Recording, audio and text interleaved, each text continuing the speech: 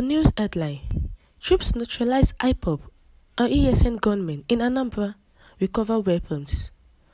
The news details: Troops of 84th Division Nigeria Army, conducting exercise Golden Dawn, have neutralized 4 gunmen of the proscribed indigenous peoples of Biafra and Eastern Security Network Ipob ESN in a fierce encounter at Anambra Junction, Idemili South Local Government Area on Friday, 29 October 2021.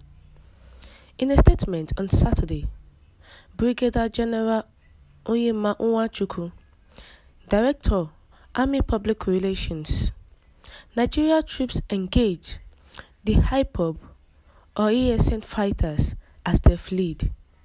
He said, this followed the assailants' armed attack on personnel of security agencies deployed at Ekulobia roundabout in Agwata local government area of Anambra State, during which troops swiftly mobilized to the scene and subsequently embarked on pursuit of the criminals along Anambra Road. Troops made contact with the fleeing gunmen and engaged them in a firefight, neutralizing 4 of the criminals, he added. Brigadier Nwachukwu noted that the gallant troops also recovered 2 AK-47 rifles, 1 Galil Ace 5.56 x 45 EW gun, 1 Afofeng handheld radio, and 1 Black Highlander Jeep. Sadly, a personnel of one of the security agencies paid the supreme debt. In a separate operation, troops have foiled another attack by Ipob and ESN gunmen at Umuze checkpoint in Orumba, South Local Government Area. The vigilant troops overwhelmed the attackers in the shootout that ensued, forcing them to take to their heels, abandoning 1 pump-action gun with 9 cartridges, 1 dark blue Ford, and 4 motorcycles, which the troops have recovered.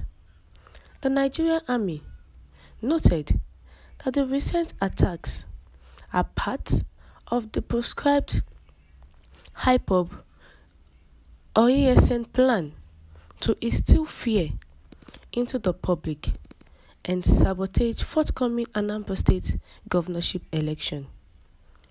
Members of the public are reassured that the Nigerian Army, sister services, and other security agencies will not relent in resolutely confronting all criminals' intents against the citizenry and national interest.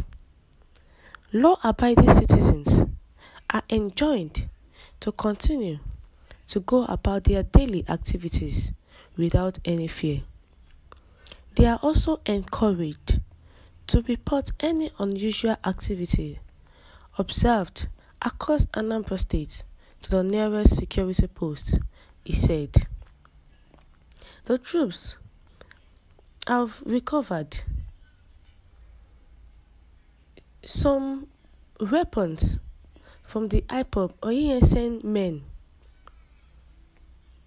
killing 4 of the Ipob and ESN member. The Brigadier General Onyema Nwachukwu, Director, Army Public Relations, Nigeria troops engaged the Ipob and ESN fighters as they all ran away. This followed the assailant armed attack on personnel of security agencies. They were deployed to Ekulobia roundabout in Agwata local government area of Anambra State, during which troops swiftly mobilized to the scene and subsequently embarked on pursuit of the criminals along Anambra Road. killing 2 DSS operatives.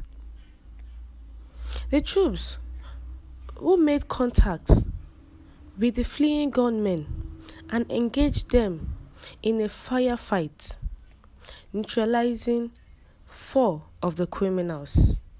They recovered a lot of weapons from them, even motorcycles and jeep.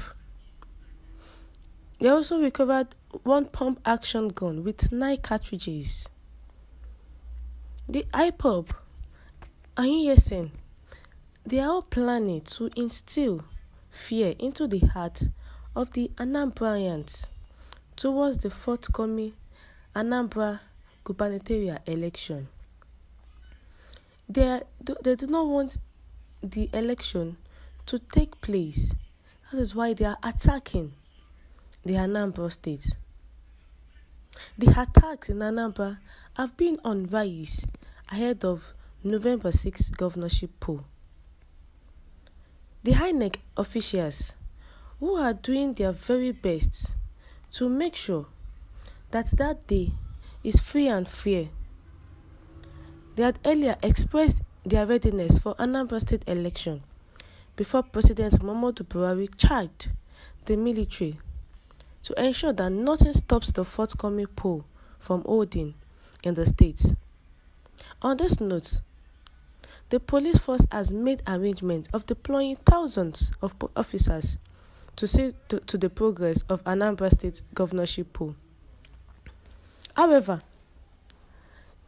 it is quite disheartening that despite all those preparations, the rate of attacks that has led to the destruction of lives and distortion of political campaigns in Anambra state have been on the increase. Recall that some people gathered together and distorted former Governor Peter Obi and Senator Inyanya Abaribe's campaign in light of the forthcoming election. The crowd were seen chanting and hailing Ipob leader, who has been in the DSS custody after his rearrest. Recall that another incident occurred whereby there was another attack which involves killing of 2 operatives of the Department of State Services while they were in a convoy carrying out the election campaign duty assigned to them. The Ipob are finding everything to make sure that the Anambra state election will not hold.